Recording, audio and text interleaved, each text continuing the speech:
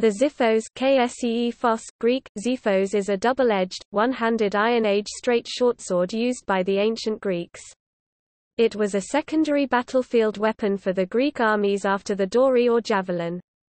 The classic blade was generally about 45 to 60 centimeters (18 to 24 in) long, although the Spartans supposedly started to use blades as short as 30 centimeters (12 in) around the era of the Greco-Persian Wars. The Xiphos sometimes has a midrib, and is diamond or lenticular in cross-section.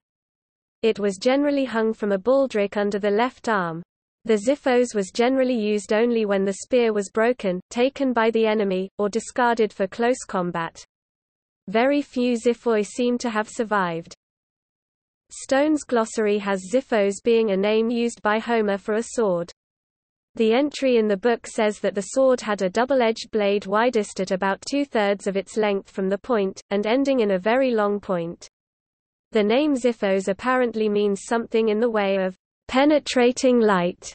According to researcher and swordsmith Peter Johnson, the Xiphos leaf-shaped design lent itself to both cutting and thrusting. The design has most likely been in existence since the appearance of the first swords. Blades in bronze and iron are suitable for a leaf shape due to the softness of the metals in comparison to steel. Bronze swords are cast and are thus more easily formed into a leaf shape than iron swords, which need to be forged. The early Xiphos was a bronze sword, and in the classical period, would have been made of iron. The early Celtic lateen short sword, contemporary with the Xiphos, had a virtually identical blade design as the Xiphos. The leaf-shaped short swords were not limited to Greece, as mentioned, but can be found throughout Europe in the Late Bronze Age under various names. Bronze leaf-shaped swords from as early as the late 2nd millennium still survive. The Urnfield culture is associated with the use of the leaf-shaped bronze short sword.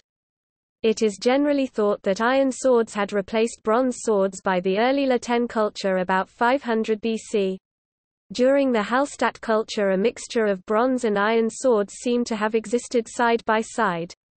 Iron tends to become severely oxidized, rusted over the years, and few iron swords have survived, in contrast to bronze swords that age very well. Thus, much is known regarding the sword during the Bronze Age but less so in the early Iron Age. Bronze thrusting swords from the 2nd millennium still exist in excellent condition.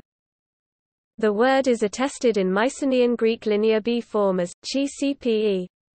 A relation to Arabic siphon and Egyptian sephit has been suggested, although this does not explain the presence of a labiovelar in Mycenaean. One suggestion connects Ossetic access irf sickle, which would point to a virtual Indo-European *kushivro.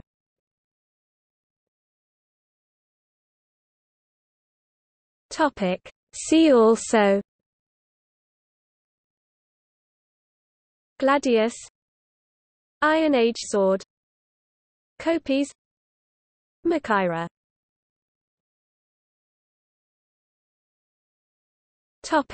Notes and references. Notes. References.